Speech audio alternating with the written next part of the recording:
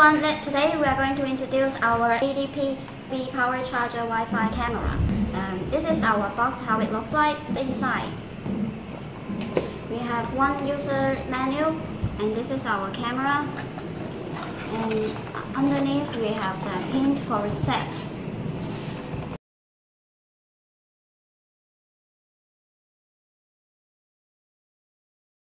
Let's take a look at our camera. Here is the lens, and here we have the small tag. It says the cam ID user number, login password, access code, and here, and turn on the clip, we have the micro SD card slot, and here this one is the reset hold, and here is the very powerful USB port.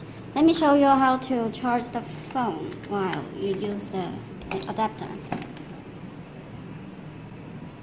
First step, you'll need to download the app, create an account here, and you use your email address.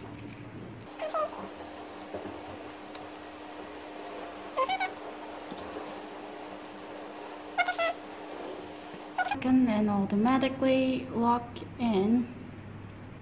This step, I will teach you how to connect the Wi-Fi with the camera. First, we go to the setting, connect with the camera's IP signal. From the list, now is the AP signal. And then we go back to the Fusion app. Now this one, here is our demo.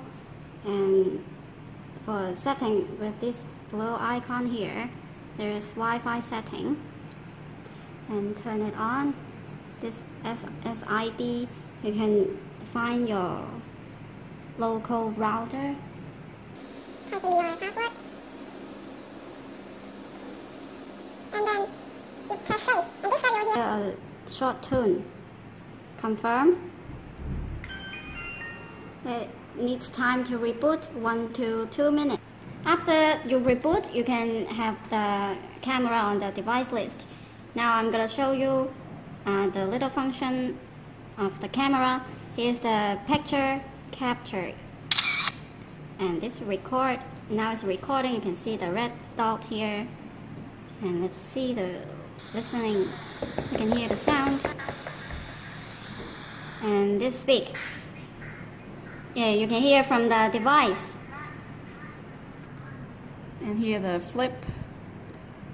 After you take the picture and video, and you can see from the album, here we just took the one picture and the video. And this is a really good function that you can share with your friends. Press edit and you choose whatever picture or video you want to share and press the share button here, and you can share with your friends. Press here is at a distant device. If you have other camera ID, you can type it here.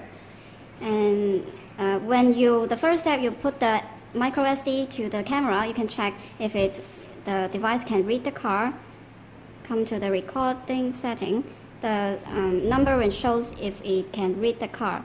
And the default remote record mode is continuous record. We will have to choose the motion detection record, save, confirm, and the second step, this automatically turn on motion detection, and you can hear the turn here. You can receive the alarm.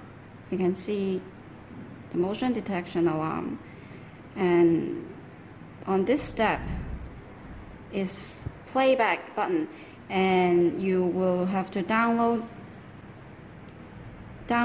the video that you want.